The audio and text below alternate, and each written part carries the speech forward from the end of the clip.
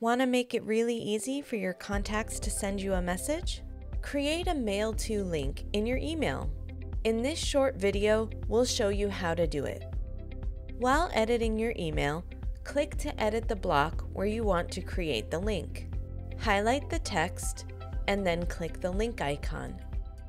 Choose Email from the drop-down and then put your email address in the provided box. Click Insert when you're done. When contacts click the link, a draft email will open already addressed to you. And that's how easy it is to create a mail to link in your Constant Contact emails.